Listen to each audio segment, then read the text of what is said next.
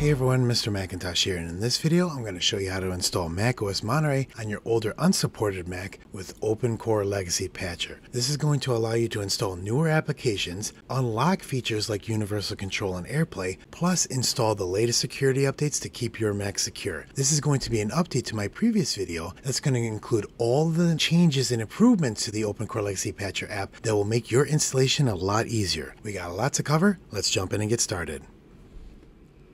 The patcher is constantly changing, so I always put an update section in the description of this video to be able to keep you updated with the latest changes to OpenCore Legacy Patcher and macOS Monterey. So check this section first before you get started, just to make sure there's no updates. I also keep a detailed chapter section, so if you need to go back to a certain part, you can just click on one of these timestamps to bring you right to that section. Let's go over some important notes before we get started with the installation process. First of all, there's been so many improvements and changes to the OpenCore Legacy Patcher app since my last video. So if you use that to install Big Sur or Monterey on your Mac, you can use this video now to be updated with all of the improvements to the installation process. Now the next part is that I want to make sure that you back up all your data before we begin. We're going to show an upgrade and a clean installation, but just in case something goes wrong, I want you to be able to have a backup of your data. I recommend two sources, so if one source goes bad, you still have a backup of that, and that has happened, but again, for a very small percentage of people, just back up your data so you're safe. The next thing is that this is a patcher that is used to install an unsupported operating system on your older Mac, and this is unsupported by Apple. But on the other hand, Apple has already said that your Mac is unsupported and obsolete by them, and they stopped sending security updates to your Mac long ago. So when we do this, some would argue that you're keeping your Mac more secure because you're getting the latest macOS Monterey security updates than being on El Capitan or Sierra and not getting any security updates at all, and you're open to attack from any older security vulnerability. This is an open source software, so if you have any questions like, wait, what am I installing on my Mac? The installation here is stored on GitHub, which is an open source hub that has every single file and process and script available for you to look at so you can see for yourself what you're using to install. So the next section here is that, like I mentioned earlier, check the updates section in the description of this video for the latest updates in case there's any changes, and there's detailed chapters that you can jump to. Plus, I also recommend that when we do this process, that we do a fresh erase and install is recommended. And what I mean by that is I said we could do an upgrade, which means that if you have High Sierra, you can upgrade. That does work and you can try it out, but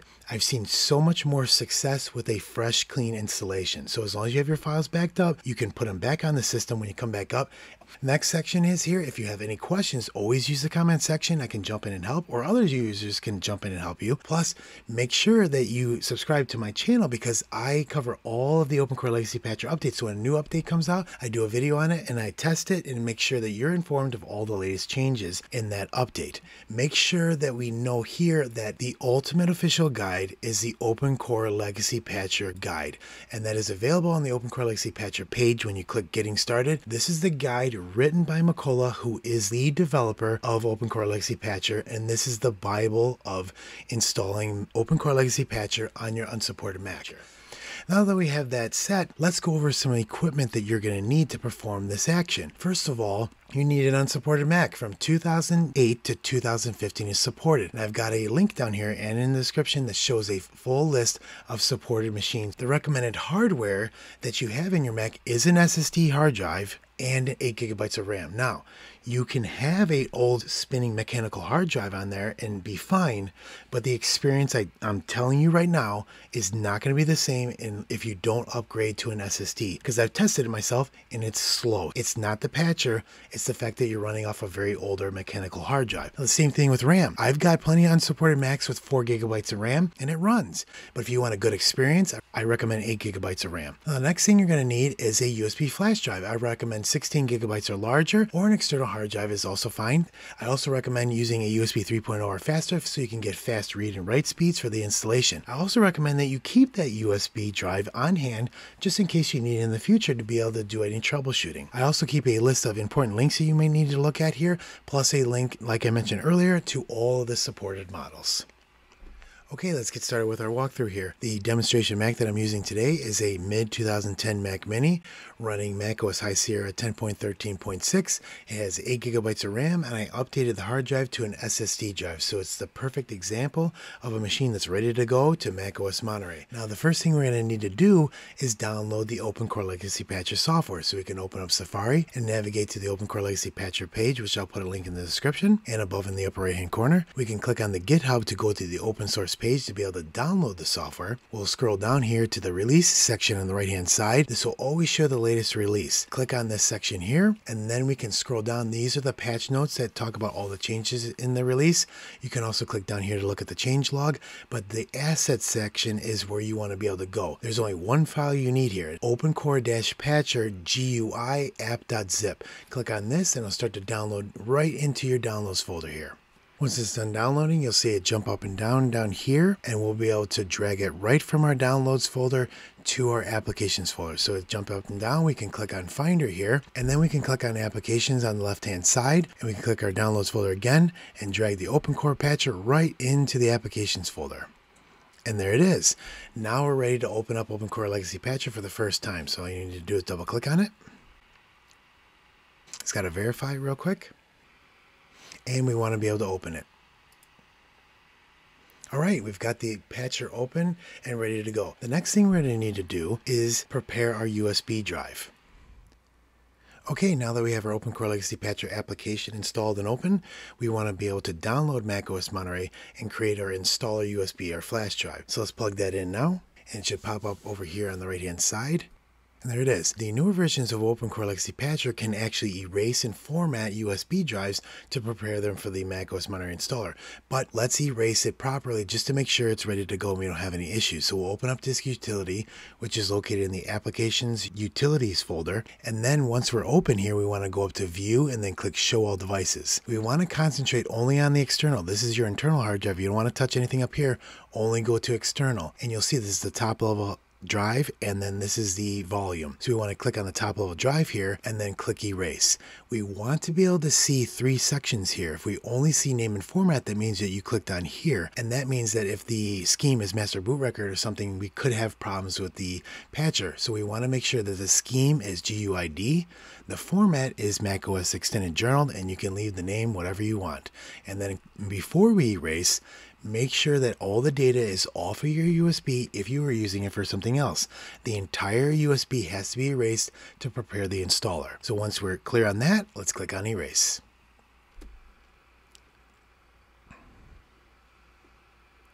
Okay, it's ready to go. And if you get a time machine pop up, just click Don't Use. And we'll click on the Done button and we can close out Disk Utility. We're ready to go through the application to download the installer. So all we need to do is click on the application here and click on Create macOS Installer. What we get here is 2 options. If you already have the installer, you can click on Existing macOS Installer. But if you don't have the installer, click on Download macOS Installer. It's going to download the catalog directly from Apple and see all the versions of macOS that are available. Now what it's going to show you here is macOS Big Sur. That's 11, macOS Monterey, which is 12, and you might even see in the future macOS 13, which will be Ventura. You might notice that there's 2 versions of macOS Monterey. Usually there's only one. The version that you want to be able to see is, if you're not sure, you can always go to my macOS Monterey full installers list, and you can scroll down to see what the latest version is and the date. And you can see I have both versions listed here, and you can see that one is only for the MacBook Air and the new MacBook Pro 2022. So we know we need 21F79. So we go back and we see 21F79. That's what we need. But again, we should only see one version to make it really simple. We'll click on that, and it's going to immediately start to download directly from Apple servers. This installation of macOS is not modified at all. It's downloaded directly from Apple, and it is a default installer. Okay, the download of macOS Monterey is completed, and we're at the next section now. We want to be able to use Create Install Media to install macOS Monterey to our external USB drive that we already erased and prepared, so we didn't have any problems at this step. So now it's saying the selected USB will be erased. Please back up your data. We already did that earlier, and we want to be able to select the disk, and that is our disk here. We have a 320 gigabyte drive. We're going to click that here, and now we need to type in our administrator password here. Now it ejected the volume to be able to prepare it, and now it's writing to disk. Now what's nice about this is it actually gives your bytes written, and you can also open up Activity Monitor to see how fast it's actually writing. And then click on disk here, and you can actually see the read and write speeds of the actual installer writing to the USB drive. As you can see here, we're reading at about 48 megabytes a second. And now look, it's already erased the drive here and renamed it Install macOS Monterey. We can move the window to watch the progress here. We will take a little break here and come back when the installer is done writing. Okay, great. The creating installer part is complete. It says successfully created the macOS installer. Would you like to continue and install OpenCore to this disk? And yes, we do. And this is the second part of it. So let's click Install OpenCore to disk. Now what it's going to do next, and I'm going to move this to the side so you can see what's going on here. The step to create the OpenCore configuration for our Mac Mini 4.1 is complete. It took all those default settings that it needed to set up and put them in a temporary location called the build folder. As you can see over here, it says finish the building of your OpenCore configuration. Would you like to install OpenCore to your USB drive now? Yes, we would. So let's click on install to disk. And it's loading the USB drive here, and it says select the disk to install OpenCore. And we also know that if you have one hard drive internally, it's always labeled disk 0. So you don't want to install it to your internal hard drive now. You want to install it to a USB drive that is usually always disk 2. Plus remember it was 320 gigabytes from before. So we know that it's our drive. So we want to click on a USB drive here. And we want to create an EFI partition. Click on this button right here. And now we need our administrator password. We'll type that in now. And we'll see the EFI partition of the USB drive mount here, install those files to it, and unmount it. Now it says reboot to apply. OpenCore is finished installing to your USB disk. You need to reboot and hold down the option key and select OpenCore Boot EFI option. Would you like to reboot now? We're ready to continue on to the next step of the installation here. So all we need to do is click on reboot. And we want to be able to hold down the option key on our keyboard so we can get to the boot selection screen. So we'll get ready to hold down the option key, or if you have a Windows keyboard, it'll be the Alt key. We'll hold down option and click on reboot and click on restart. Hold down option key and keep holding it until you hear the chime, and then you see the boot selection screen with the hard drive and the USB layouts. There's our chime. There's our screen. We'll give it a second here. Keep holding option. Once you see the screen, you continue holding down option, and then you want to use your arrow key to move over to EFI Boot, or use your mouse to move over to EFI Boot, and then click the arrow button. And while you're still holding down option, now you can click on Install macOS Monterey and hit enter. And now we're booting off the USB to the macOS Monterey installer, and we'll give it a second here, and we'll be in recovery. Okay, we're in macOS Recovery. This is where we got to decide which kind of an installation we would like to do. If you would like to attempt an upgrade, it's very simple. What that means is you are going to install macOS Monterey over the top of our High Sierra installation.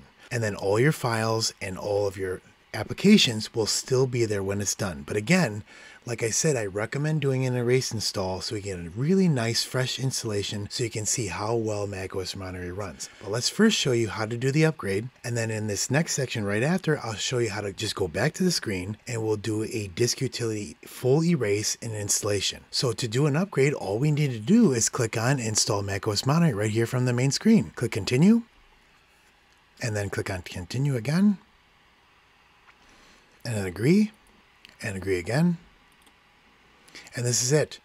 All you need to do is start the upgrade is hit Macintosh hard drive and then click on continue, and the upgrade will start. When you're done, you'll be at the login window. You can type in your password and you'll be right to the desktop. But for this next part, we're going to step back and then show you how to do a fresh erase and install of macOS Monterey. In this section, I'm going to show you how to do an erase and install of a fresh installation of macOS Monterey. So before I showed you how to do an upgrade in the previous section, in this section we're going to go into disk utility to erase the entire drive. So we're going to click on continue. And now remember, this is a final warning. If you didn't back up your data first, you can always reboot back into the operating system to back up your data, because we're going to be erasing the entire drive and all of the data on your internal hard drive. So this is your last fair warning to back up your data first before we erase the entire drive. Now all we have to do is click on Macintosh hard drive over here and click on erase.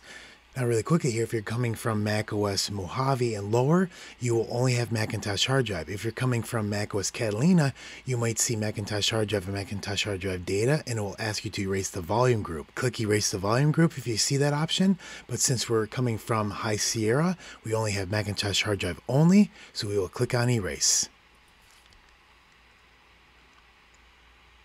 The erase process is complete. Click done. Now, as we see here, all we have is just Macintosh hard drive, and it is completely empty, and we're ready for the installation. So let's click on Disk Utility here and quit, and then we will go to Install macOS Monterey. Click on Continue, Continue again, and then Agree, and agree it again here. And now we can click the empty Macintosh hard drive for a fresh installation. Click on Continue, and there it goes. It's going to copy the installation files to disk, reboot, and then do the actual installation to hard drive. So we'll let this go, and you don't need to do anything. The drive will auto select on its own, and by the time we're done, we'll be at the Setup Assistant window, and we'll be ready to walk through the Setup Assistant to create a new user. We'll give it a second here, and we'll pick up in a little bit. Okay, the Mac Mini just rebooted. We saw the boot selection screen with the Install macOS Monterey and then the macOS Monterey USB installer, but we did not have to click anything. It automatically clicked the installer and continued on to the installation part. Now we're set at 29 minutes. It's going to install macOS Monterey onto the internal hard drive, and when we're done, we might reboot once or twice, and then we will be at the Setup Assistant window to create a new user, and we'll pick up right there when this is done. Okay, we're at less than a minute remaining, and we're almost ready to reboot. We've rebooted here, and we've got the main screen, and we'll give it a second here, and we'll see the boot selector. Okay, we're rebooted here. We're back at the screen again. We'll see the boot selector here. And this time we see Macintosh hard drive selected. Now it's going to boot into macOS Monterey, not the installer anymore, because that part is done. And again, you did not have to click anything. All of these parts here are automatic.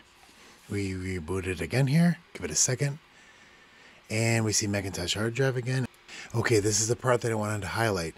This part here is the final part. You'll see a 0 to 100% completed. This is actually installing the new automatic patcher for the graphics acceleration patch if it is needed on your Mac. Once this is complete and it gets to the Setup Assistant window, if your Mac model needed the graphics acceleration packages to be installed, it will automatically be installed, and when you go through the Setup Assistant, it will be a lot smoother. In previous versions of OpenCore Legacy Patcher, this wasn't done, so when you got to the Setup Assistant, it would be really slow and clunky because the drivers for the graphics acceleration were not installed, and it was a bad experience. Okay, that just finished here. We're loading into the Setup Assistant here. Alright, here we are. Select your country or region. Click on continue. And one thing we notice right off the bat is, like I mentioned earlier, the graphics acceleration package was already installed for this machine, and we can click through the Setup Assistant windows with no lag or clicking on the button and waiting 5 seconds. Look how smooth this is. This was a really great improvement to the OpenCore Legacy Patcher installation process. So I'm going to click through these menus and we'll be on the desktop in no time, and we'll pick up after that. Okay, the desktop's loading. We just finished through the Setup Assistant menus here. We'll give it a second to load the desktop. Okay, here's at the login window. We'll click on our user account here and type in our password. Alright, we're on the desktop, and we can see our USB is still plugged in. We want to keep that plugged in for now because we're not done yet. And we can also go up here to Finder and click on Preferences and click on Hard Disks. And then we can see our Macintosh hard drive. We can sort View, sort by name. So this is one of the new parts of the patcher, and this is what I was waiting for. This new pop-up has done a quick check, and this is what it says. OpenCore Legacy Patcher has detected that you are booting OpenCore from a USB or external drive. If you would like to boot your Mac normally without a USB drive plugged in, you can install OpenCore to the internal hard drive. Would you like to launch OpenCore Legacy Patcher and install to disk? Now, this was a big problem before, and what that means is that users would unplug the USB drive before, or they would leave it in and then forget to install to the internal hard drive the bootloader. So then they would say, well, I always have to leave my USB drive in to boot Monterey every time. Or I unplug my drive and now I'm getting the prohibited sign when Monterey tries to boot. This is the reason. Because once you get back into the operating system, you need to install the bootloader onto the internal drive, so then you can unplug your USB and it will boot to that drive internally every time without the USB. So let's do that now. Let's click on OK. It's going to start OpenCore Legacy Patcher and immediately start to build the configuration just like we saw before for our USB, but now it's building this configuration for installing on our internal hard drive to be able to boot off of. So this is all done now here and installed to that temporary folder location just like we saw before. Now it says the installation and the configuration for OpenCore Legacy Patcher is finished. And would you like to install the OpenCore configuration to disk now? Yes, we do. And click Install to Disk. It's loading disks.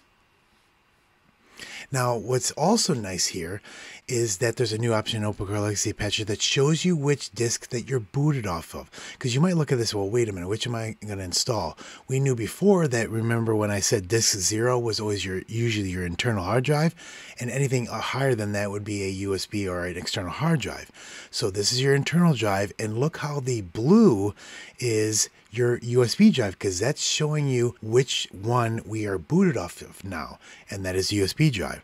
We are going to install the configuration now to our internal hard drive, so we will click that now. And then we want to select the EFI. Now it's going to mount that, but we need to enter an administrator password first. You see that it mounts the internal hard drive EFI partition, installs the bootloader to it, and then it will eject that drive and it'll be ready to boot off of. And there it is, it ejected. Now it says reboot to apply. OpenCore has finished installing to disk. You will need to reboot and hold down the option key to select OpenCore boot to the EFI option. Would you like to do that now? Yes, we do. So let's click on reboot. Let's click on restart, and as soon as we hit restart, we can unplug our USB drive, but we also have to hold down the option key immediately. I'm holding down option key now. We heard the chime, continue holding, and there's our boot selection screen. We can see the internal hard drive and our EFI boot. I'm still holding down option. I'm going to click on the control key and watch it turn to a circle that's setting the default boot disk. I'm going to hit enter and still hold down option. We're going to get to the next screen, and then we can click on Macintosh hard drive, and it's going to boot macOS Monterey every time now when we boot. Okay, we'll log back in.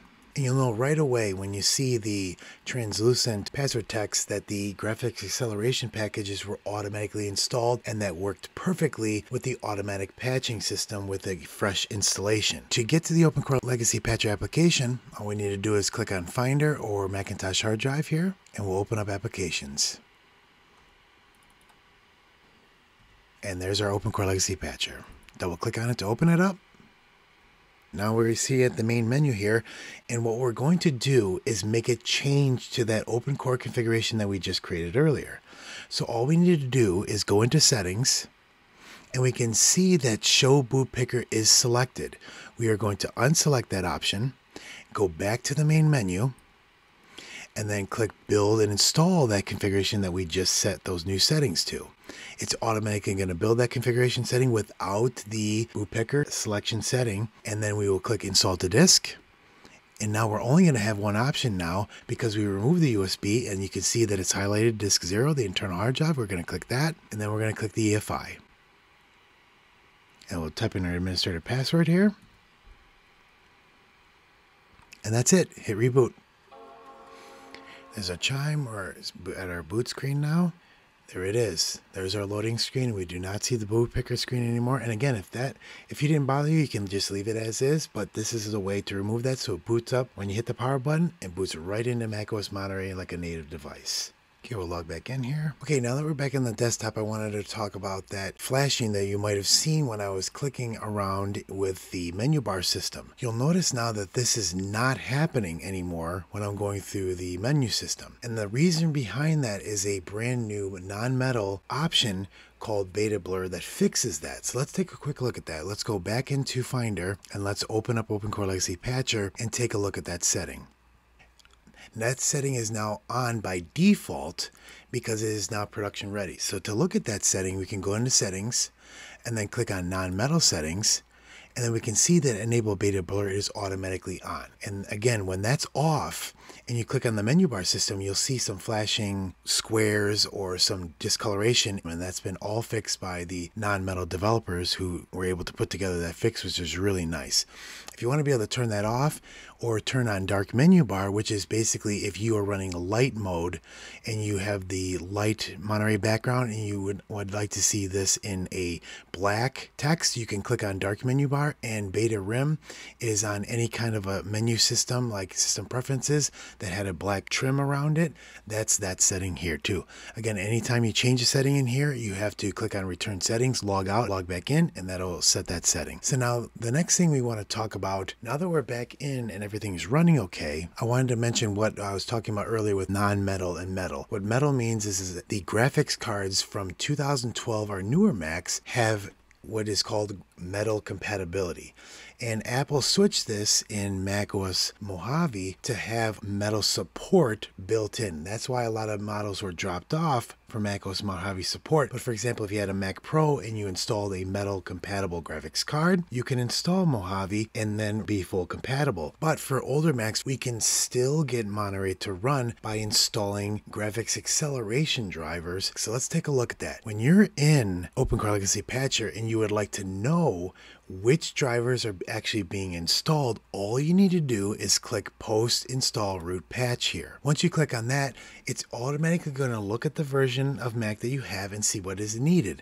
And you can see here right away that I need NVIDIA Tesla drivers to be able to get my graphics acceleration on this 2010 Mac Mini to work properly. If you see no patches are needed, macOS Monterey has the drivers that it needs installed. macOS Monterey actually had a lot of the legacy drivers removed, so a lot of the models have to install the graphic acceleration patches, and you'll see them right here in the list. You might see, for example, keyboard backlight, that fixes the backlight, or you might see legacy Wi-Fi, and that's because Apple removed the Wi-Fi drivers from macOS Monterey, and they had to be added back through the patcher. This gives you an idea if you need the patches for your Mac or you don't.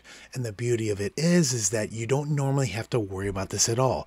And there's also a nice new section in here that tells you when the root patches were installed on the system, and that's today's date, June 20th, and using 0.4.7. So we can return back to the main menu here, and that's the post install root patch.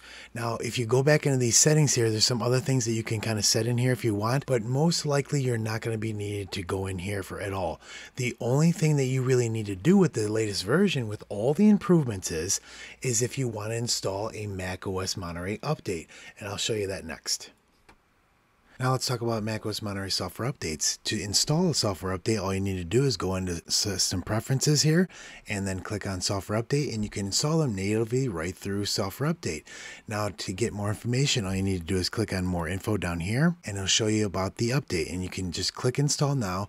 It'll download directly from Apple, reboot, install the update, and then come right back into the operating system. Now once it comes back up, the automatic OpenCore Legacy Patcher new root patching system will automatically check and see if you need to install the root patches again. And here's the message that you're going to get when the patcher checks right when the update is finished. It's going to say OpenCore Legacy Patcher has detected that you're running without root patches. macOS wipes all root patches during OS installs and updates, so they need to be reinstalled. The following patches have been detected on your system, and it'll tell you the list of the ones that you need. Would you like to apply these patches now? And you can click on OK, and they'll automatically install, so you don't even have to start up the OpenCore Legacy Patcher app to be able to run and patch your system after or worry about any of those things. OpenCore Legacy Patcher will tell you now if you need to install them when an update is finished, and that's going to help so much because there's been so many people who have said, hey, I've installed a software update and my system's really slow. This is going to take care of that. So when you see this message, make sure you click OK, and then your system will be good as new until the next time you install a software update. Now let's talk about troubleshooting issues. If you have any issues with the patcher, make sure you check the official guide. There's a really nice document here that talks about working around legacy acceleration issues, for example, non-metal Macs. And there's also a troubleshooting section down here that you can go over where if you have any issues with installation, boot up problems. For example, there's a really well-known one where you get a black screen if you have a 2013 or 2014 MacBook Pro 11,3. After you install macOS Monterey and it comes back up, it can't switch over to the internal GPU and gives you a black screen. So you're like, what's wrong with this? If you read this section here, it'll tell you all you need to do is boot it up into safe mode and hold down shift and then install the patches and then reboot and the system will be okay. But that's a perfect example. All these issues that are documented here and have really nice walkthrough fixes.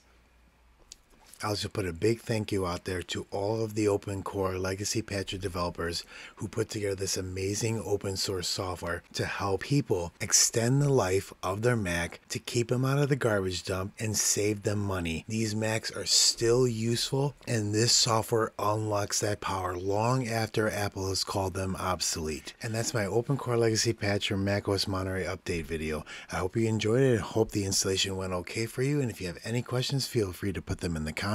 If you like this video, give it a thumbs up or a share. I'd really appreciate it. If you want to see more videos like this in the future, click on that subscribe button. And I want to thank all my viewers and especially all my Patreon members.